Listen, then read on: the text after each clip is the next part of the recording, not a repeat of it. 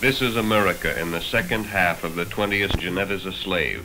Not a slave by circumstance ago, a choice that at the time, the pace of modern teenage society is often fast. The beat is sometimes frantic. Culture, the need to belong is ever present. Associations are quickly and easily made. Boy meets girl. It often takes experience and maturity to arrive at wise decisions. A friendly, outstretched hand, an engaging smile, an offer. It is second all, or more commonly referred to as a red. But to the group, it's a means to an end. What can be the harm? After all, the 20th century is run on pills. A pill for extra vitamins, a pill to go to sleep, a pill to wake up. Why not a pill to make you feel good? But that small red capsule is a dangerous drug to be administered by a competent physician, not by a newly found boyfriend. But the pressure of the group, the need to belong, the desire to try something new is too great a temptation. But the effect isn't long and lasting, and when the drug wears off and the coming down, as it's called, takes place, you feel let down and tired. But more persuasion, a greater need to belong, and it isn't long until you try again and again. You try new things, the hypnotics as they're called, seconal or reds, nembutol or yellows, tuinol and phenobarbital, and the stimulants amphetamine, dexedrine, and benzedrine or bennies.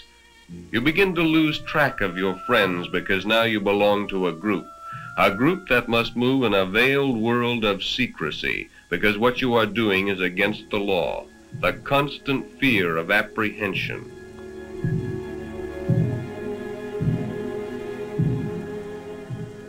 Now you meet like conspirators because the passing of pills is dangerous and must of necessity be secretive. Nerves begin to wear thin. The fun of everyday living goes, and you begin to wonder what your friends and parents think. The guilt grows, and as it does, the need for something that will bring more relief, dispel the fears that you yourself have created. You become more dependent on one another, but your pleasure in each other's company becomes less satisfying, and you depend more and more on the pills to help. Finally, the pills are not enough, and you're ready for the second act of your three-act tragedy.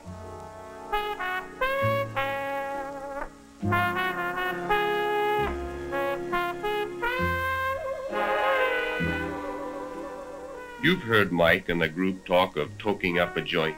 You know it means smoking marijuana.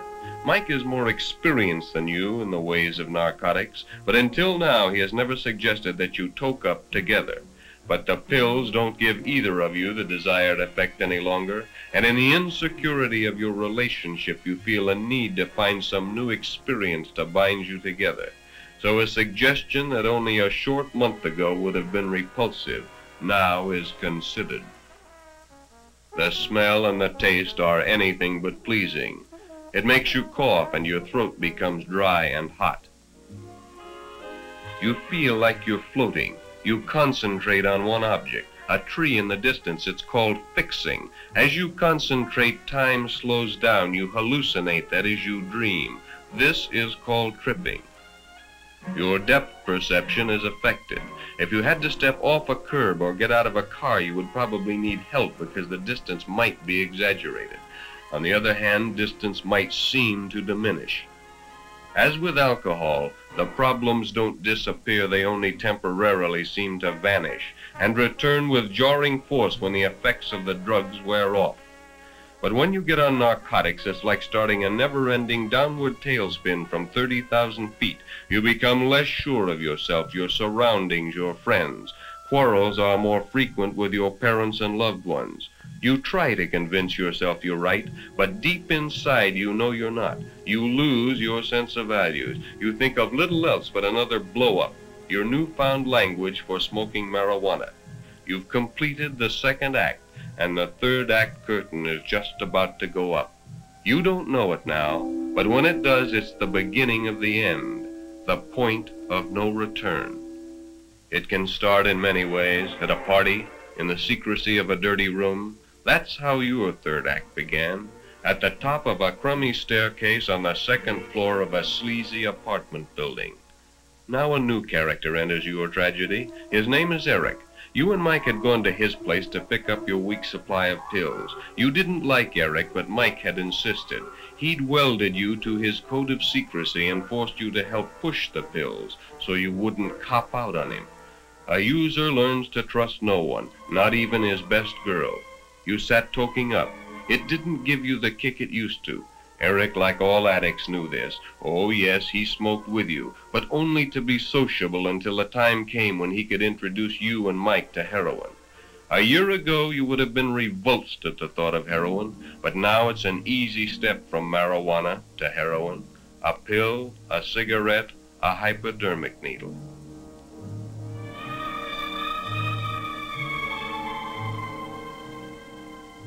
Even now, you're afraid. What will it be like? First, you'll get a burn, that is, a feeling of warmth will slip over you, and then you'll become nauseated and get desperately sick. Finally, the retching will subside and you'll have a sustained feeling of sensual excitement which will lapse into a state of euphoria or well-being. But it won't last, and when you come down, you'll be in the depth of depression, consumed by a cancer of guilt.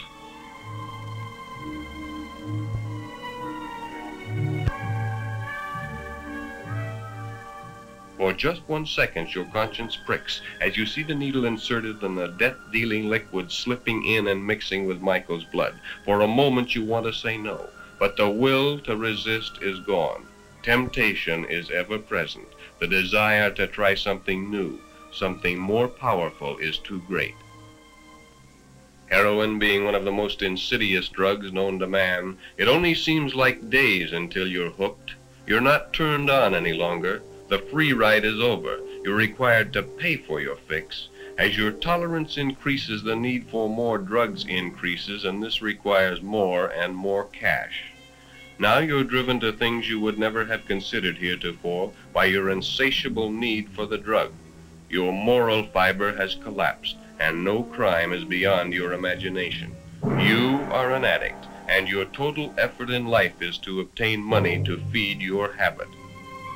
Now you're launched on a full-scale teenage crime wave of your very own, but with each passing day your tolerance increases, and now a fix only helps to make you appear normal and dispel the symptoms of withdrawal.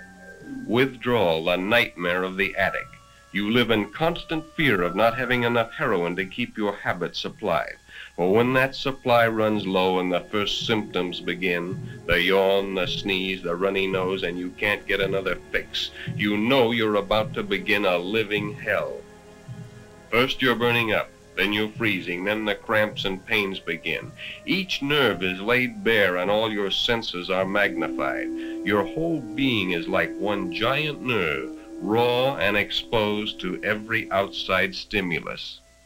This period of withdrawal can go on for a week before the pain subsides and your senses come back to something approaching normal. And for this you steal and live a life of degradation and crime. But in your thirst for money you become careless and Mike is caught. Now you're on your own, and you must support your habit in the best way you can. You live in a jungle of fear. You're forced to deal with Eric alone. Mike is no longer there to help. Eric only laughs at your need and tells you to get money. Money, money, and more money. You're not prepared to take a job. Besides, no job would pay the kind of money you now need. You've got yourself a $50 a day habit. You can't support that slinging hash. So you turn to the only thing you can that will bring your kind of money. You become a call girl. You support that $50 a day habit, but not for long, because your looks begin to disintegrate. Your clients will no longer pay your price. You go from call girl to streetwalker.